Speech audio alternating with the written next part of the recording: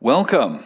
I'm John Jolly, and I'm going to talk a little bit today about Warewulf, the cluster configuration system that was recently packaged for factory so that we can provide more HPC functionality for our customers. So some of the things we're going to talk about, Warewulf. We're going to talk mostly about what it is, how it's configured, how you can actually implement it. Now, one of the topics that was listed on the agenda was the Moonshot system. It's something that we have within house and we've been trying to tweak. We'll discuss why it's probably not the best solution for HPC in general, and some of the failings I had with it. So you're not going to get nearly as much Moonshot as you're going to get of Warewulf, but then I think Warewulf's the better part of it anyway. So, what is Warewulf? Well, Warewulf actually consists of several components. Warewulf's base component, or the common layer, is actually a set of Perl scripts that are used to manage a common database interface. There is several objects that are stored within this database that represent various components within a typical cluster, such as nodes, such as file systems, bootstraps, etc. We'll talk more about that as we go along. One of the things the common interface or the common layer provides is an initialization script, which the modules can actually provide functionality to in order to provide sanity checks, to initialize objects as necessary, whatever's required for that particular module. And it's actually fairly comprehensive. Most everything within Warewulf is controlled through a shell script called WWSH. And trust me, it is very difficult to type just two W's whenever you're trying to accomplish tasks on the system. Now, one of the primary modules within the Warewulf system is called the cluster module. Its purpose is just simply to provide master and node functionality. So there are files that are installed within the node that allow it to communicate to the master and provide information. And the master also provides functionality, such as you can add users not just to a single system, but to the entire cluster by using the www-user-add, which manipulates several files within the system to make it so that a user exists in the entire cluster. The provision module is probably where most of the work happens within the Warewulf system.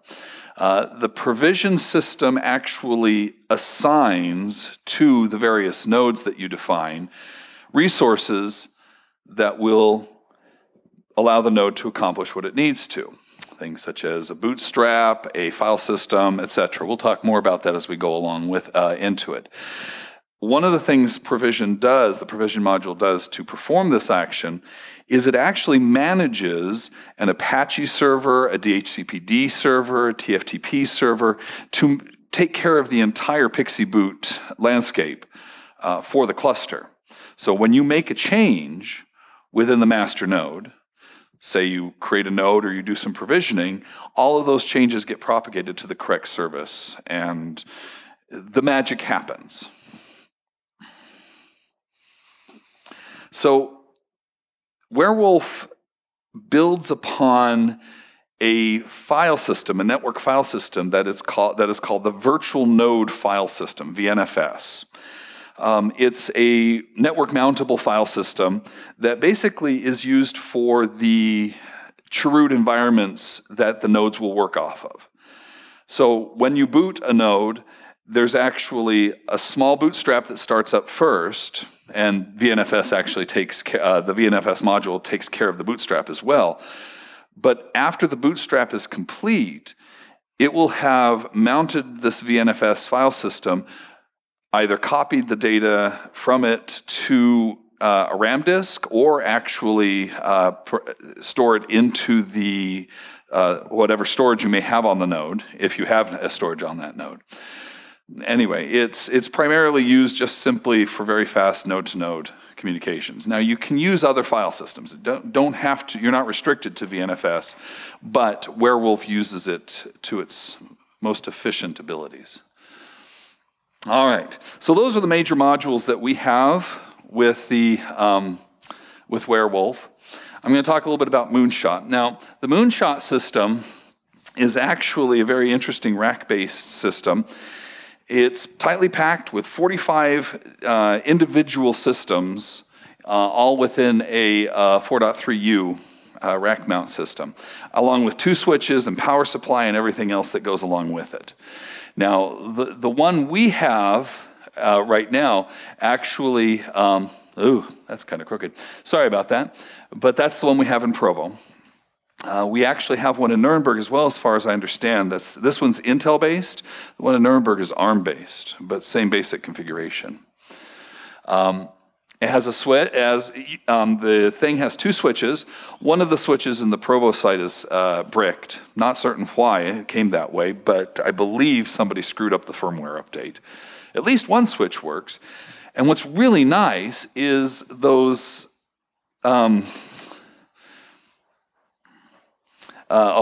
this is actually not about the switch. This is what works on the system. So I'll just keep talking about the switch. The switch actually allows for VLANs, a fairly comprehensive configuration of the entire network infrastructure. You can break up the nodes into lots of different little VLANs. You can isolate whatever needs to happen to make it work. And it works really great with a Warewulf system if you can get the configuration just right, which is one of the problems you have with this, is one configuration setting off and the entire system is a mess.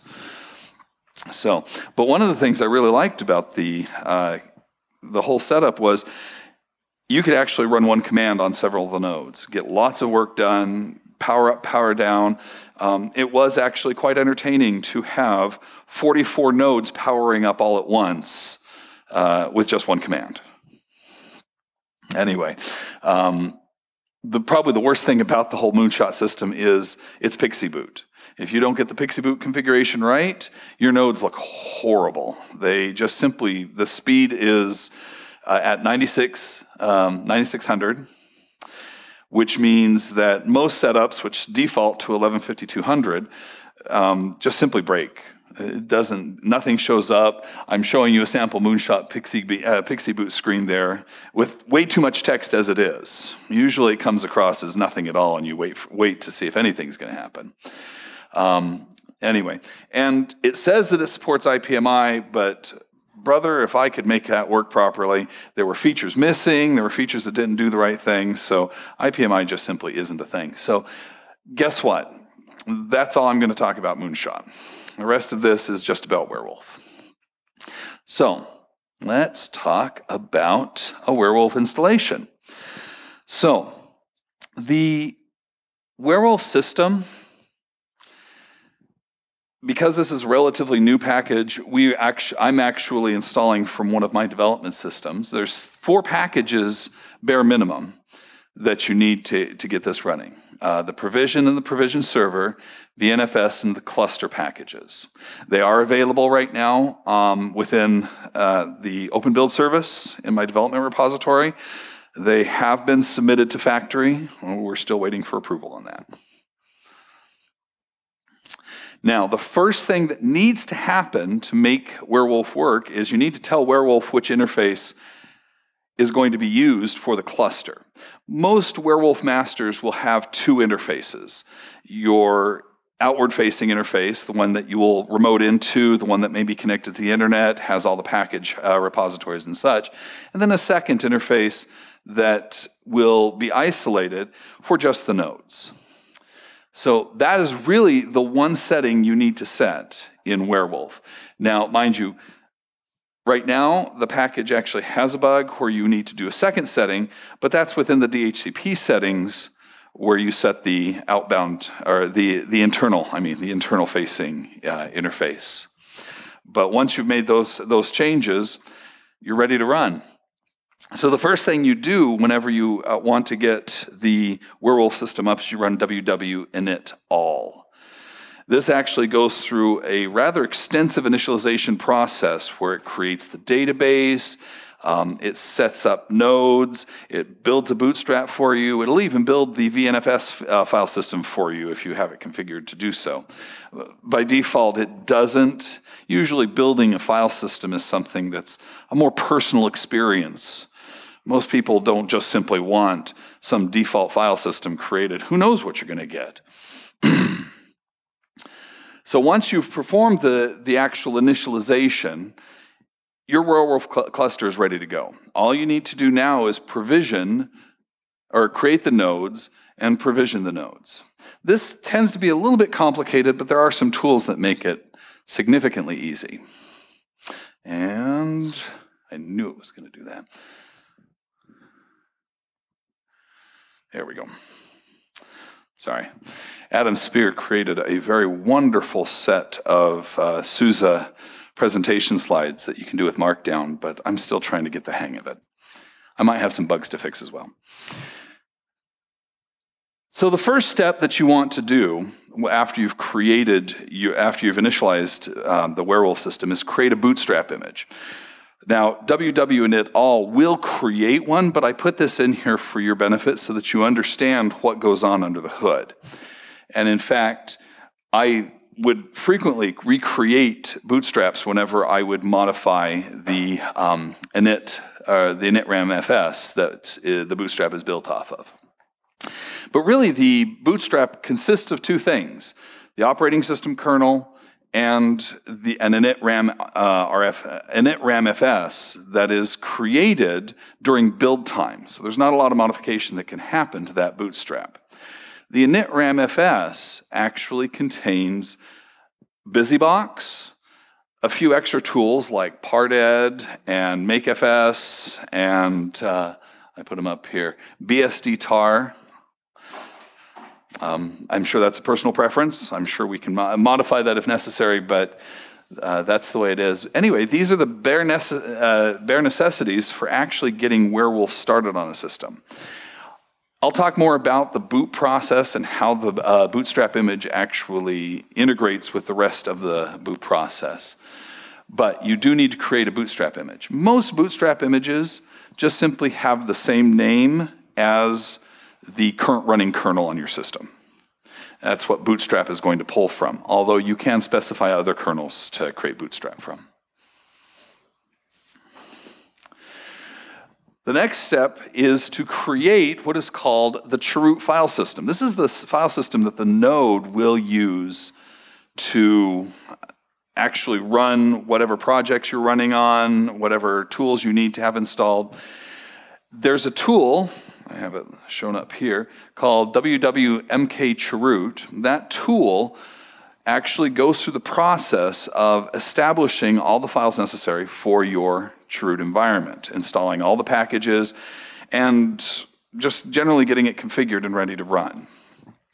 Now, the thing is about the chroot environment is it's easily modifiable. At this point, it's just an open file system. You can go through, add packages as necessary, make configuration changes. What you're doing is you're setting up what the final node boot system is going to look like. Now, this chroot environment will either be a RAM file system, if you want a stateless environment, or you can actually install it into a storage device on the node. Most high-performance computing centers obviously aren't going to put a whole heck of a lot of money into storage on each of the nodes. When you've got 100,000 nodes you're dealing with, storage can get really expensive that way. All you're wanting is a CPU and memory, and so most times you'll run a stateless environment. Now, after you've created the chroot environment, you need to package it up, if you will, into what is called the VNFS file image. This is done with the WWVNFS tool right here. And it's just simply making sure that all the files are in one place and that it is properly registered with the Warewulf cluster system. This means that that the information about the file system gets placed into the database, not the file system itself, obviously. The file system itself actually gets put into a directory so it can be served by Apache or a web server. Apache is the default for Warewulf, so that that particular VNFS can be loaded by the node as necessary. So once we've got the file systems created, we can create a node. Node creation is real simple. All that's necessary to create a node in Warewulf is to know what is the hardware MAC address for the device and what IP address do you need. Now, you can define other things, such as what is the net device that comes up when you boot the system. There's lots of parameters that you can actually define for a node, but bare minimum is just the MAC address and the IP address. Now, this just simply defines the node and sets it up within the DHCPD server so that the node knows what to come up with whenever it boots. So once you've created the node, and once you've got the file system and the boot image, you can provision those file system and boot images to one or more nodes using the www shell provision command. Provision takes all this information, combines it so that when the Warewulf, when the system boots up, it knows which particular boot image to use for that particular node. And then eventually the right VNFS. It actually allows for stateless as well as stateful. So if you add a parameter to this, you can actually specify how you want that image to be deployed onto the particular node, how you want it partitioned. There's actually a script language that Warewulf has created that allows you to specify commands such as create partitions in this manner, format the file systems in this manner, so that whenever you install the VNFS, all the subsystems are put in properly. Now, one of the things Warewulf does very nicely is it allows for the use of configurable files that are overlaid on top of the VNFS file system. Things such as password files, if you want to be able to have users to use the common password file across all the nodes. The earlier command that I showed you in the cluster module that allows you to add user actually creates a file for password and for group. It doesn't do it for shadow, and I'm really not certain why, but I suspect I'm going to have to fix that particular problem. In any case, you can do more than just that. You can put munge master keys in there. You can put host files so that every node knows exactly where to find hosts. You don't have to set up special DNSs to make it work. And what happens is you import this file using the file import command, and then you provision the file into that particular node. And you can do it for multiple nodes. The actual node selection that's right here. So I'm just doing for one node here, but you could do it for a range of nodes and have that file deployed. One of the nice things about this, file deployment is you can actually set dynamic parameters within the file. There's shell script-like variables that you can put that will allow that file to be deployed with specific configurable values. So it's not just simply a static file. It's actually dynamic. So with all that, you just boot the node. Everything's set up and ready to go. Let me explain a little bit about the boot process, and then I'll go ahead and demonstrate that boot process for you. The first thing that happens is, of course, PXE boot tries to contact a TFTP server. And the first thing that's downloaded is iPXE. So not only do the machines get to PXE boot, but they also get to iPXE boot. Mostly this is because iPXE has additional functionality, specifically the Apache download ability. So once the iPXE is downloaded and again recontacts the server, it's able to download things such as the bootstrap to get it started up. And once the bootstrap is up, the bootstrap actually takes care of a lot of the busy work, such as making sure all the configuration files look correct, the node name is correct, etc., setting the IP address if necessary, any parameters that have been set for that specific node, as well as opening the VNFS, copying it to a RAM file, into a RAM storage, and this is where the stateful provisioning would happen as well. So this is basically, this is how Warewulf works. And so let me show you, I've got a system set up. I wasn't about to go through all the effort of creating a,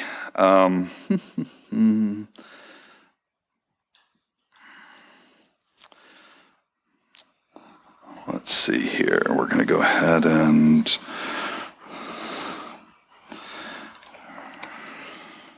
so the first thing I'm going to do is drag this over here so that you can watch. Of course, this is completely dependent on whether or not there we go.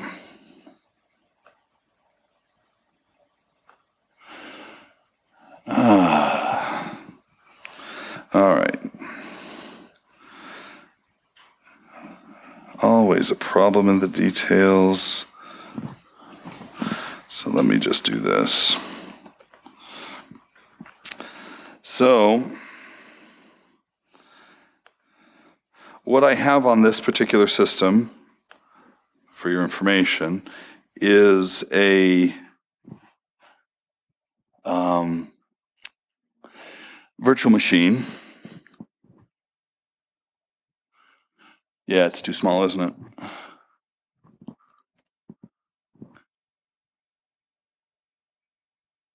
little bit better? All right. So what I'm going to do is I'm actually going to first kill off my running node.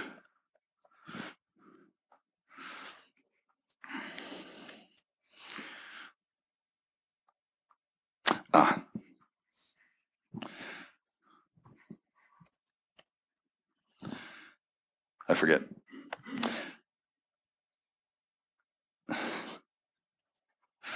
All right.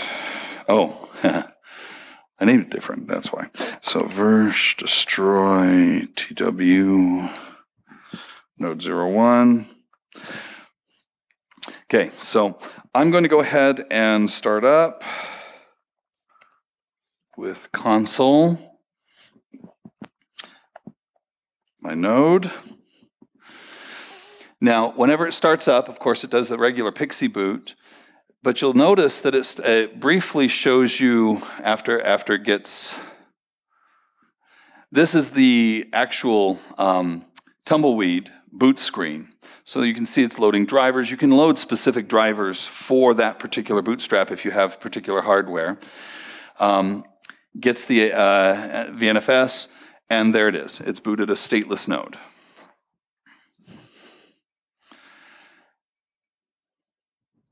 So this is basically how Warewulf works.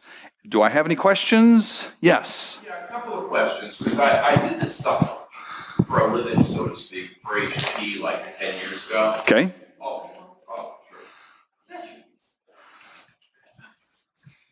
true. It's good that everyone has heard. Okay, thanks a lot. Okay. Is it working? Yeah. Oh, okay. Anyhow, like I was saying, I did this stuff for a long time for HP, so I've got kind of like a biased perspective on booting large clusters and things. And a couple questions come to mind. One of which is, when you were specifying MAC addresses, did that mean that you had to like run around to each machine and look up the MAC addresses?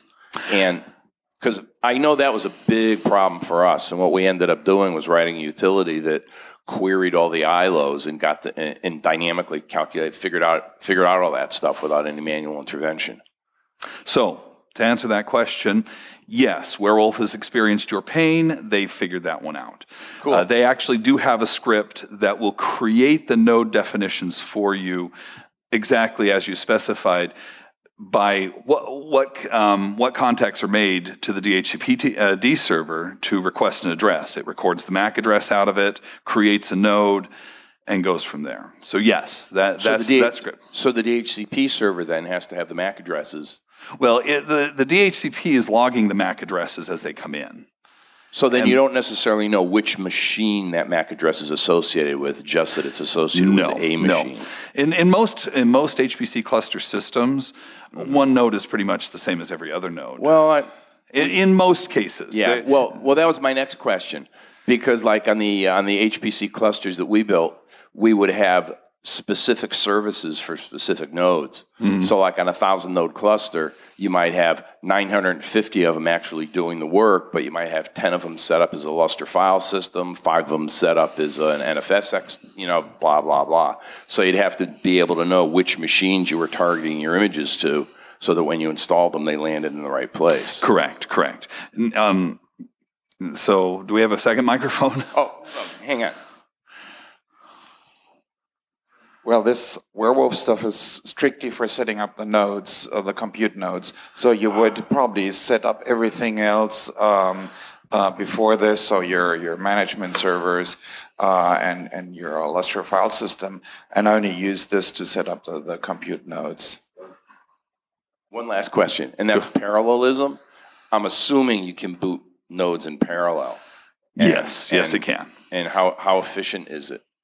So that's a good question. I'm not exactly certain how efficient it is. I know that you can set up multiple Warewulf masters to accomplish the same basic tasks. So, okay, as a number, just to take home and think about, we used to be able to boot a 2,000 node cluster in like 25 minutes. That's pretty good. That's pretty good. I can tell you honestly, the Warewulf system doesn't nearly have that kind of performance. Yeah, but mind you, I'm running one Warewulf master on this poor little two-core Atom processor. I totally get. No, I guess the real thing, the slide that would have been helpful at the beginning, but maybe it's a different topic, is what is your target environment? If you're looking to support 100-node clusters, then all you got to do is image a 100-node cluster. If you want to support a 10,000-node cluster, it's a whole different set of problems. So realize that Warewulf is being used by a lot of different high-performance clusters. I know that Los Alamos National Laboratories uses it. Lawrence Berkeley uses it. Oak Ridge, I've heard, uses it. So it's actually fairly common in a lot of the really big HPC clusters. A lot of these clusters are specifically using RDMA. And so what they'll do is they'll actually have InfiniBand or Rocky adapter drivers in the bootstrap. And during the bootstrap process, instead of just simply going over basic Ethernet, they're actually using high bandwidth fabric to perform the node deployments. Yeah, that was kind of sort of my other question, was in addition to installing the operating system when you build your boot image, presumably you can install additional drivers or applications or libraries, et cetera, et cetera. The make chroot actually uses a file that has all the packages listed that you want to install. If you want to add more packages to it, throw more packages into it. Or you can install them manually after the make chroot is done and do whatever configuration is necessary to make it work. Cool, thanks. You're welcome. Any other questions? Thank you very much for your attention. And if you have any other questions about Warewulf or HPC, feel free to approach me during the conference. I'd be happy to answer them. Thank you.